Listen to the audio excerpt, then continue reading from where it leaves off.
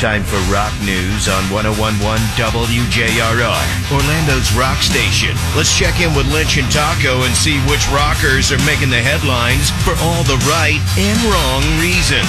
101.1 WJRR. We are Orlando's rock station. Don't forget, Rock the Bank keyword out there right now. The first one of the day was pay, P-A-Y, pay. You got another 20, 25 minutes to enter that at WJRR.com for a chance to be paid $1,000 in Rock the Bank. It's that easy. Pay, enter it at the website. Then leave the station on all day if you can. If your boss is cool like that, you can get those keywords at the start of each hour through 9 o'clock tonight. Play every hour. And if your boss isn't like really cool like that, kind of on the edge, just say, hey, I'll grease your palm with $100 if you let me listen. I'll win $1,000. All right, as we begin music news, and I'm saying music news this morning, there is a big story that greeted us literally as we started our day. It was bad news, sad news. Mm-hmm. Country music superstar Toby Keith has lost his battle with cancer. He died last night. His family released the information early this morning. 62 years old. Stomach cancer. Yeah, crazy. We all knew that he was battling with the cancer, but stinks to see somebody go like that. 10 o'clock this morning, Mel will pop in and have a major WJRR concert announcement to share with you. It's big. I'm excited about this, man. It's big. 10 o'clock, so about 40 minutes from now. More from Mel. That's all we can say at this point. So at the Grammys the other night, I know all the chatter was Taylor Swift related, but there's some other cool things that happened, including Tracy Chapman coming out and performing her song Fast Car with Luke Combs. That was huge. Which, at this point, the original version of that song, Fast Car, is now almost 36 years old. Following the performance, guess what? The sales on it? That song shot the original version, not Luke Combs, but the original version shot to #1 on the digital downloads charts. Did you get it? That is incredible. Did you get to watch any of that? I did not watch live. I saw the highlights afterwards. Did you see how good Tracy Chapman looks? She's fantastic. She is an incredible artist. Yeah, no, she's an incredible artist. But did you see how good she looked? I was like, wow, she aged well. Even my wife said it. She's like, oh. Good for her. I know. Good for her. We may see a similar situation happen following the Super Bowl. One of these Super Bowl ads is a 2-minute commercial that was bought by Paramount Plus, the streaming service, to tout its offerings. It's going to be jam-packed with a bunch of Paramount Plus actors that you see in the various shows, including Sir Patrick Stewart. Drew Barrymore is in the spot. And then out of nowhere, here comes Tua from the Dolphins. He's also in the spot. And it's a pretty cool commercial. If you want a little sneak peek of it, I put it on the JR Facebook page and the Lynch and Taco blog at WJR.com. The music accompaniment, which also features 2 members of the band Creed, is the song Higher. Let's see what happens with that song after it airs during the Super Bowl. Yeah. I will venture to guess it's going to spike pretty high. It's a hit. It's a great song. Commercial's pretty cool, too, if you want to take a look at that. Again, on the JR Facebook page. I'll give her a look. Not a big Drew Barrymore fan anymore, but I'll still give it a look. One of the satellite events associated with the Grammys was Aerosmith's Steven Tyler. He holds a benefit. This will be the 5th year he's had the Jam for Janie Grammys viewing party. He had that on Sunday at the Hollywood Palladium. What's notable here is Tyler has finally made comments about his recent vocal cord injury that forced the postponement of Aerosmith's Peace Out Farewell Tour. He says that his throat's been better, but it's on the mend.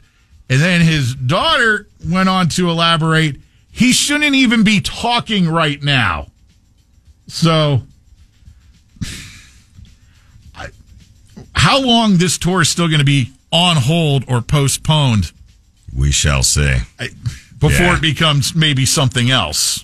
Don't say those words. Tyler's 75 years old. I know. His vocal style. I know. All right.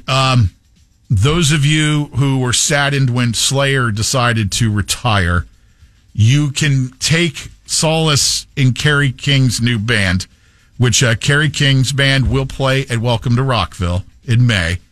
And I suspect after some ears are put on the first song that they released, little sampling from the King's debut solo album called From Hell I Rise, which comes out in May. The first single is absolutely incredible. It's not mainstream at all. You would have to be a Slayer fan to really, really appreciate this, and you will. First photograph of the band, including the Kerry King, Paul Bostoff from Slayer, Kyle Sanders from Hell Yeah, Phil DeMel, formerly of Machine Head and Violence, and on vocals, Death Angels, Mark Osageda, who is incredible. The song is just, it's going to blow your doors off if you want to check it out. It is available right there on YouTube. Take a look and a listen to Kerry King's new solo band. And if you're even a bit part of a Slayer fan, you're going to be, oh yeah, here we go. Just the members that you just named. Wow. It is. Those are heavy hitters. It is absolutely incredible. I was rocking out to it at my desk earlier, and someone walked by and goes, "What the hell is that?" Single, by the way, is called Idle Hands. Idle Hands. The original contract for Led Zeppelin recently surfaced, and it's interesting. It's the 1968 contract between Atlantic Records and Zeppelin.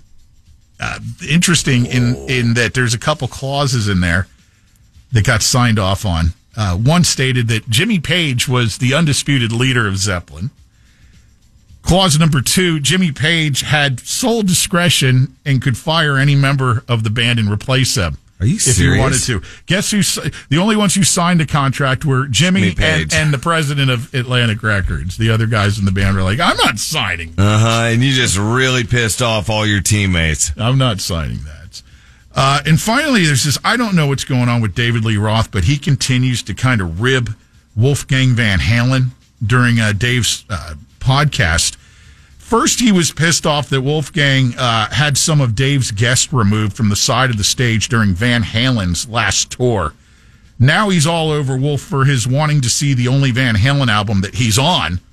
2012's A Different Kind of Truth returned to streaming services. Dave's like, "Look, man, that album was dead on arrival, kicked to the curb. It was a face plant. And it's not on streaming services because me and Alex don't want to pay to have that on there, and just give it up, dude." He's basically saying, "Don't get involved." He was involved. He just, it's not necessary. It's not necessary for Dave to be, I think, pointing anger or ribbing him or whatever you want to call it at Wolfgang. It's just, it doesn't make any sense.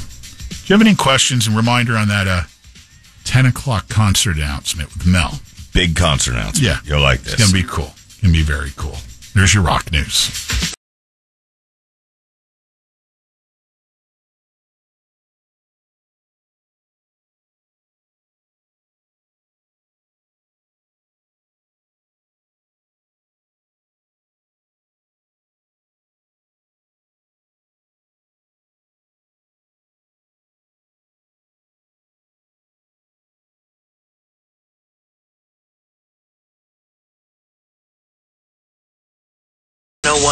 WJRR.